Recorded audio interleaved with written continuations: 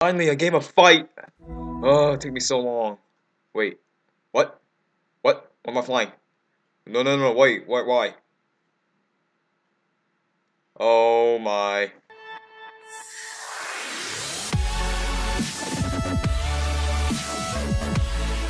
Hey guys, welcome back to part 2 of the tips and tricks on the lab on the Hive server.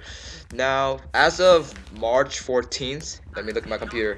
Yep, as of March 14th, they added 2 new games last week. And one of the 2 games I'm showing you guys right now is Build a Snowman. Now, this game is pretty simple. Build more snowmen than the other competitors to win.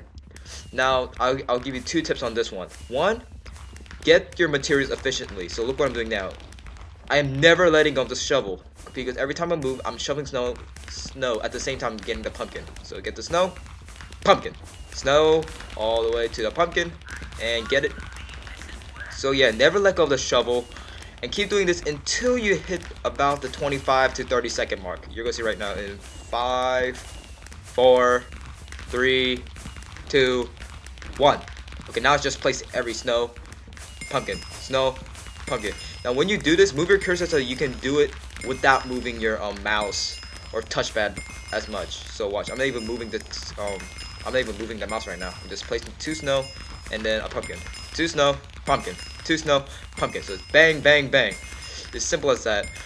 If you do run a pumpkin, like I did right there, just get one more, and hopefully you can get at least a couple more in. Like I'm gonna add one more here.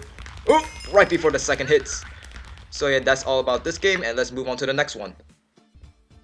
Oh, fight. You guys have no idea how long it took me to actually get into one of this game.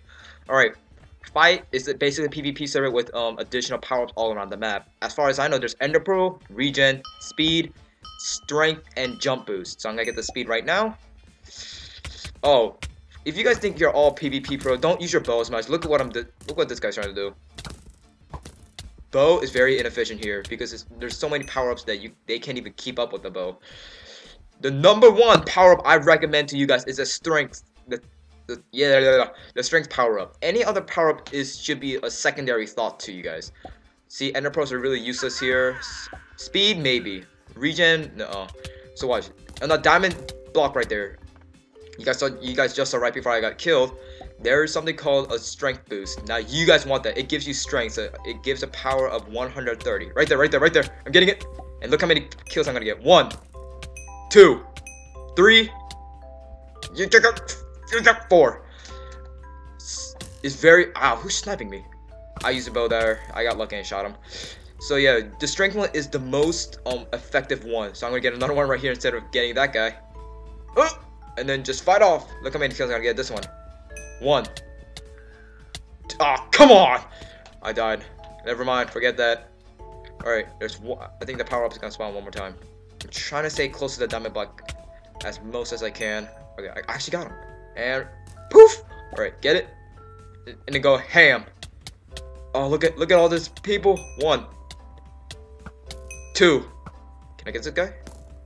Yep, no, you're not. 3. Come on. Let me. Oh no. Oh, I barely got the jump boost. Oh, no, I'm getting the strength again. I don't know how each of these power-up lasts. I was too in the game to actually look at the time. I want to say 10 seconds per power-up. Yeah, that seems like a good estimate. Oh, don't kill me! I got him. Can I get this guy too? Get owned! Wow, I got 17 kills. Yeah, the amount of kills can be shown in the experience bar. Yeah, you guys can see, but it's covered up. So yeah, that's really about this game, and I'll see you guys in the next update for part 3. Peace!